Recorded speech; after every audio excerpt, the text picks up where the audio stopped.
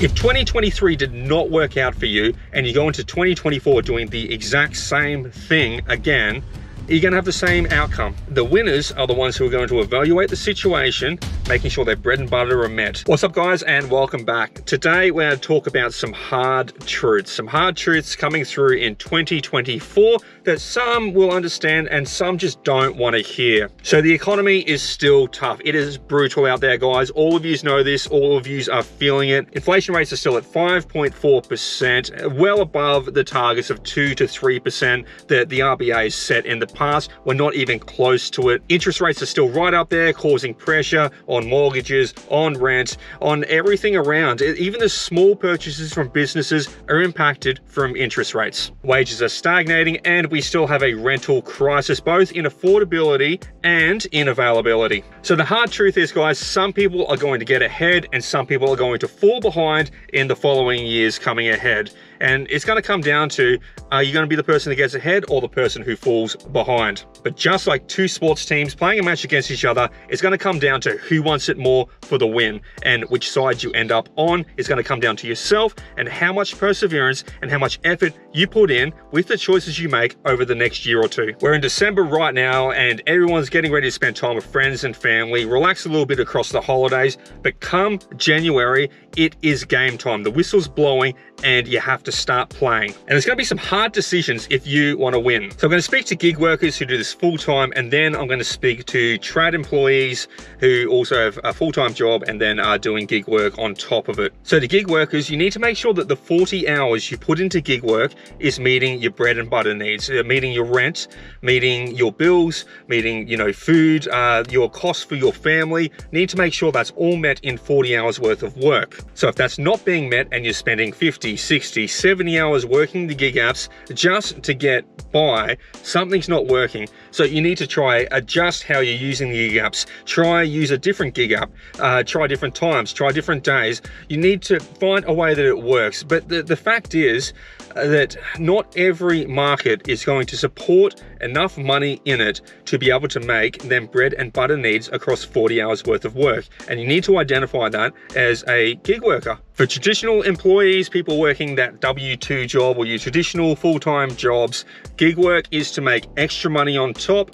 You need to focus on getting consistent with it. I understand a lot of people pick up gig work, but don't run consistent with it. They're all over the shop with their schedules. They might do 1 week and then not do any work for another 2 or 3 weeks. And we're talking about full-time hours work with gig apps on top of their full-time job. I'm talking about being consistent, picking just one night a week, saying this week I'll do one night, this week I'll do one morning, this week I'll do one afternoon each week to stay consistent. Maybe it's 2, maybe it's 3. It's entirely up to the person, their schedule, and how much time and effort they want to put in to get further ahead. So consistency is the key for people with traditional employment. So for gig workers who haven't tried Doordash yet, or for people with traditional employment looking to try get ahead and be consistent on a side hustle, I've got my link to Doordash down below in the description. Click the link, punch in your zip code or postcode to see if it's available in your area, if there's any spots open, and it's as easy as signing up and logging in. And once you're in, you now have a side income. You have extra revenue coming in, and then it comes down to yourself to test and adjust strategy in your market to make the best money that you can. But if your needs aren't being met from the 40 hours worth of work, whether you're doing gig work or full-time employment, if in 40 hours you are not meeting your bread and butter needs, it's time to put your big boy pants on. It's time to make a change, and these changes aren't going to be easy. If you're a gig worker and 40 hours worth of work is not meeting your essential bread and butter needs, you need to get them big boy pants right up, suck it up. There's no ego to this. It is essentially you're not meeting your needs in your market from gig work, and that's after, guys, trying all the different strategies, trying to adjust, testing the market. If your market cannot support you in 40 hours worth of work, and let's be honest, guys, every market is not the same.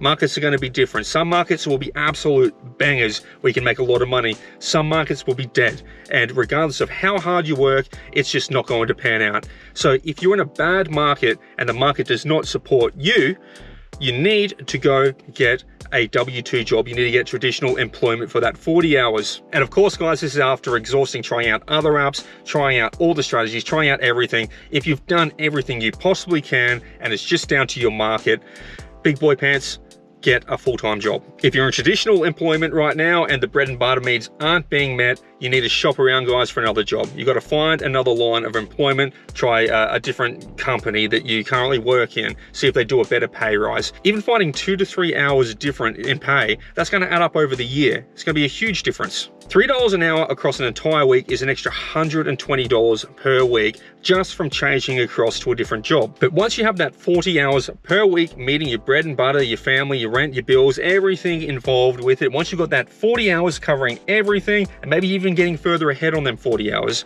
once you got that checked off and you got your foundation stable, that's when to focus on extra miling with gig work. You can't rely on gig work to pay for everything, especially if you're in a market where it's just not possible. That's what I'm trying to hammer in here, guys.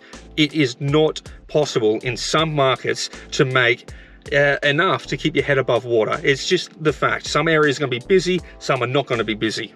Not all markets are the same. But 2024 is going to be a year of hard choices. It's you against the economy. It's you against everything stacked against you right now. Once again, guys, the realism is there's going to be winners and losers in 2024 and onwards.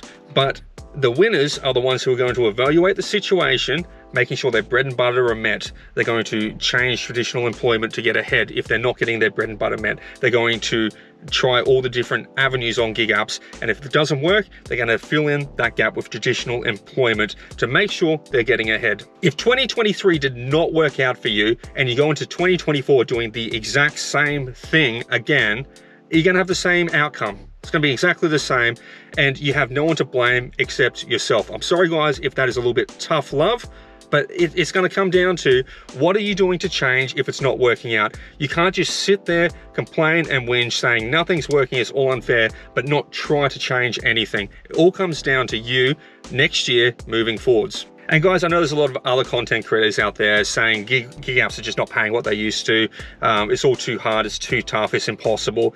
And they're not offering solutions, they're not saying to change anything. They just want to have a good whinge online. And you know what? It's easy to listen to that stuff. It's easy to sit there and go, yeah, they're right, it is hard right now. I'm telling you it's hard. I'm telling you it's damn near impossible to get ahead in this economy. But I'm saying that you're going to need to tweak things, change things. It's going to come down to you to decide when that whistle blows and game is on in 2024, which team are you going to be on? You're going to be on the winning team or the losing team? Because the team that wins is a team that wants it more. So how badly do you want it in 2024 and onwards? It comes down to you. Think about that one. That's all I got to say today, guys. Hopefully you enjoyed the video. Make sure you smash the thumbs up button if I got through to you. Just trying to give that message. It's a little bit tough love, but I think a little bit of tough love in these times of economic crisis is what we need to hear. We can't just be like mollycoddled and be like, yes, everything's going to be okay. That's not the case. Okay, guys, some of you need to wake up. And those who are already awake, I'm sure that you're out there grinding, doing these steps already, and you guys are going to be successful. But the guys who are just coming out of that slumber like a lazy Snorlax from Pokemon, just know that it's going to be a shock in 2024 when you kick into gear and you start moving forwards with this stuff. So just be aware, it's not going to be easy. That's all for today, guys. Think about it and enjoy your Christmas. But know that come January, it's time for change, it's time to push, it's time to grind. It is time to make sure that you set yourself up for success. Anyway, guys, take it easy and peace out. I understand. I can appreciate. No, I'm going to say something different. No, appreciate. So, so consistency is the key. Do you want water? Nope. Almost there. What's up, guys? Welcome back. And today we're going to talk oh no. I'm not listening or watching. And there's going to be some hard decisions. Try and get them bread and butter needs. So if that's not being met and you're spending for where's this guy parking? Right next to me, of course.